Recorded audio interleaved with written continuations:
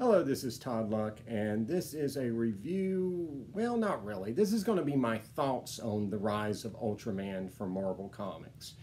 And the reason I say that is that this is a brand new #1 issue that just came out, and it is 40 pages of story. It is $6 a piece, but it is so glacially paced that it is hard for me to say whether I like it or not, or whether I would recommend the series or not. The bottom line is you're probably going to need at least one more issue to even figure out if you like this series, to even get a baseline on what's going on. So it is, again, slowly paced. This gorgeous Alex Ross cover with Ultraman on it does not appear anywhere in this issue. You will read this, and if you are a new reader, you will have no idea what an Ultraman is. That's how slowly paced. This gets you about 6 minutes into the first episode if you're comparing it to the original series. But that being said, I am going to talk about what is in here and give my thoughts on that. So first of all, gorgeous, gorgeous Alex Ross cover. This is available as a poster without the, the name and the bar down here cluttering it up. So if you buy this as a poster, I don't blame you. It is gorgeous. The interior artwork is quite different. It's kind of okay on the main story, which is going to be, the ongoing art team here. I don't feel really passionate about it one way or the other. I think it's solid. I think it gets the job done. Some people are going to say, oh, it looks like anime. No, it doesn't. But it's still, kind of a cartoonier style of art. There's definitely some artists that I would have preferred on here, but there are definitely a lot of artists that I am glad are not on here. So this is solid. Just nothing that really gets me all that excited, but again, it gets the job done. It's solid storytelling art. So as far as the story goes, let's just establish what this is not. This is not a continuation or anything related to the old show. There are names and designs and situations that are similar, but this is a complete reimagining of Ultraman. Not related in any way. It's written by Kyle Higgins, or co-written by Kyle Higgins, who also did Power Rangers. So it's kind of a similar thing to what he did with Power Rangers, except it's far more removed from the TV series, or far less similarities between this concept and the original show. The first 3 pages is spent with a Science Patrol vessel crashing into Ultraman's ship in 1966. But this is not Hayata who is the pilot. This is actually someone named Moriboshi. And if you're like me, you're like, wait, why are they calling Hayata Moriboshi? So who Moriboshi is, or presumably is that there was a sequel series to Ultraman called Ultra 7, and the hero there is called Dan Moriboshi. Now, the thing about Dan Moriboshi, and I watched a few episodes of Ultra 7, but from what I've read, Dan Moriboshi is not an alien who is inhabiting a human body. Dan Moriboshi is actually an Ultra who turned into a human form to disguise himself and assumed the name Dan Moriboshi. So, in other words, this is a completely different Dan Moriboshi than Ultra 7. This is giving Dan Moriboshi the origin that Hayata had in the original series. However, it probably ended up being very different from whatever happened in those series because the Science Patrol is now a secret organization that protects the Earth from aliens and keeps the existence of extraterrestrials a secret. Yes, they've turned them into Men in Black. I hated it when this happened in the Netflix series. I'm not thrilled about it here. And there are even more similarities in this one than in the Netflix series to Men in Black. So, yeah. But, to give them a compliment, though, at least they didn't put them in business suits. They didn't put them in the Men in Black suits. So that's good. And if you're wondering, like, why didn't they put them in something that looks like the Science Patrol? This is actually a modernized version of what the Ultra Squad wore in Ultra 7, which is, again, kind of weird. I wish they could have modernized it, but in a way that didn't make it look so generic, because this just looks like, you know, a million different other outfits for a science fiction-y type of organization. You know, there's a lot of lines in the original costume I wish they could have found a way to incorporate to give it its more distinctive look. Also, you'll notice that you're going to get these weird, like, whiteout things. At first, I thought this was a printing mistake, but this is actually supposed to show, like, redaction in the information you're being given, but for some reason they're doing it with whiteout instead of a black marker. It really hits you kind of over the head, like, oh my God, there's something secret going on that could be sinister. And yes, there is. Because any government organization has to be sinister in some way. Yeah, we know. You're going to be able to count the cliches. And honestly, if you take a shot every time you see a similarity to Men in Black, you're going to be drunk by the end of this review. That includes sticking cadets with a stubby-looking weapon that has a surprising amount of firepower. That includes making people forget that they've seen extraterrestrials if they've witnessed the aliens. I will say here, though, outside of the context of Men in Black, this is a little creepy, because in Men in Black, what they do is, if you've seen an alien, they'll just hold up a device, click a button, and there's a flash of light, and you'll forget about it. It's just like, hey, you saw an alien, pff, now you haven't. Which seems, honestly, kind of innocent and unintrusive.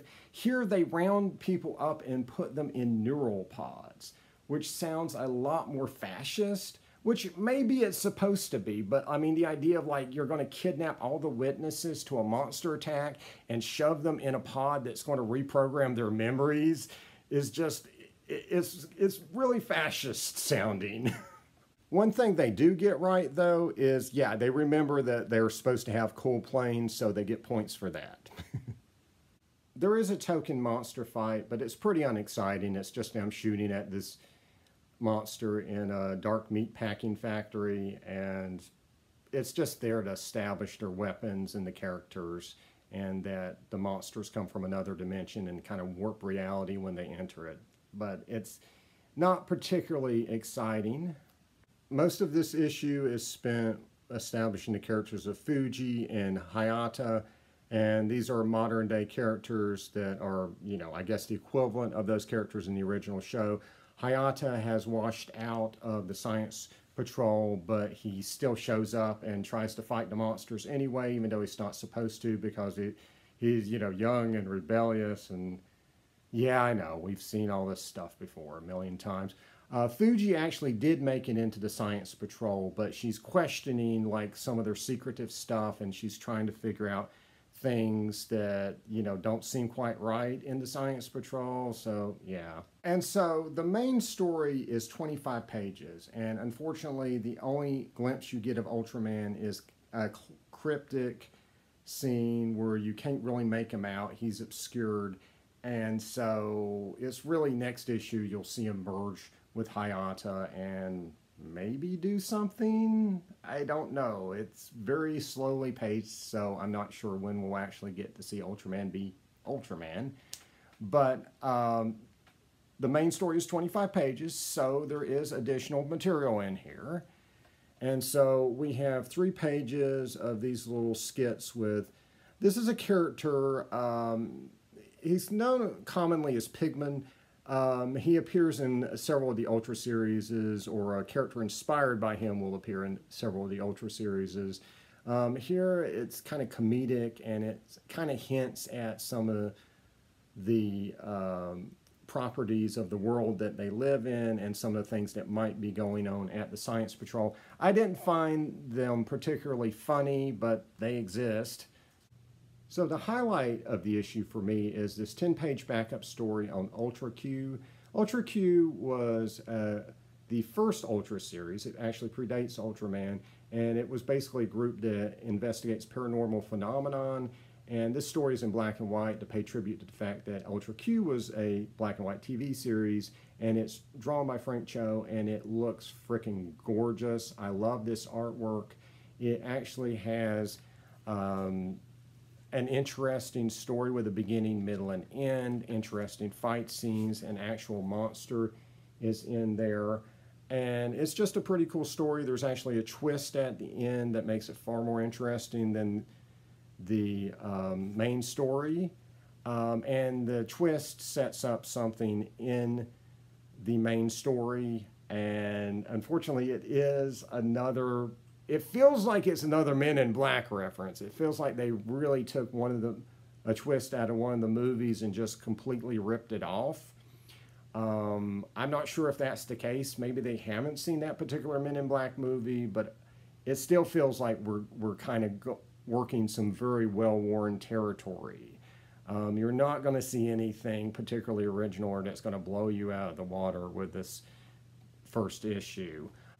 And so you may have seen Ed McGuinness's name on here, and all he does is this 2-page splash that's showing you what's going to happen in future issues. I'm not sure why he's drawing it if he has nothing to do with the series. But I guess basically it's there to let you know, yes, you will see Ultraman and he will be fighting a monster, which I guess is something good after nearly 40 pages of him not doing that to assure readers of. And you can also see Ultra 7 there at the bottom fighting Ultraman. Hopefully it won't be like evil or something. I don't think that's where they're going with this, but stuff will happen. we get reassurances. Things will actually happen in this series, hopefully before the end of it.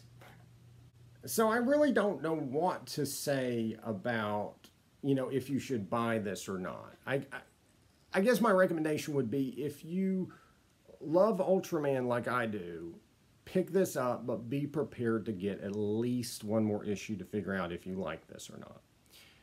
Me personally, there's so few Ultraman comics out there, I'm just going to get it whether it sucks or not. But for everyone else, I mean, I'm just not sure. Like, if you don't know what Ultraman is and you pick up this issue, you're not going to know what Ultraman is by the end of it either, and you're not even going to see Ultraman. So I'm not sure how strong of a first issue this even is. But if you are among the uninitiated, if you have no idea what an Ultraman is, let me know. I mean, did this first issue do anything for you? And while I'm at it, I also want to let people know what is available about Ultraman in the United States. I was reading an interview with the creators of the new comic book, and they seem to be unaware of how many things have been released of Ultraman in the United States. So I just wanted to kind of go through some of the things I'm aware of. This is by no means a complete list. This is just things that I know about. So the 1966 original Ultraman series did see an English version release, and it aired in reruns in the 80s. I know that because I watched them, and has several different DVD collections. Also in the 80s, Ultra 7 had an English release, and there was an animated movie co-produced by Hanna-Barbera that had kind of a westernized team of Ultras. It was called Ultraman: The Adventure Begins, and it was actually pretty good. It actually has a team of Ultras who operate out of Mount Rushmore. I'm not even kidding you guys. Y'all need to watch that. The 90s brought us Ultraman Towards the Future, which I've never had the pleasure of watching, but it did produce a really cool comic series. And these issues all have painted covers. This was actually the first American Ultraman comic. And the cool thing about this, the really cool thing about this miniseries, is that not only does it have these gorgeous painted covers, it was drawn by the legendary Ernie Cohen and written by the legendary Dwayne McDuffie. And it is good, guys. I highly, highly recommend hunting down the original Ultraman miniseries. There was also a follow-up miniseries, also drawn by Ernie Cohen, but I didn't like the story as much. It had a different writer, but it still exists. In 2002, Ultraman Tiga aired in the United States, and unfortunately I haven't got a chance to watch that one either, but it does seem really cool, and it did spawn a really cool comic book. This was actually a foreign comic book that Dark Horse reprinted, but it is gorgeous. Ultraman Tiga, the comic book, is one of the best looking comics I've ever gotten. I highly, highly recommend this miniseries.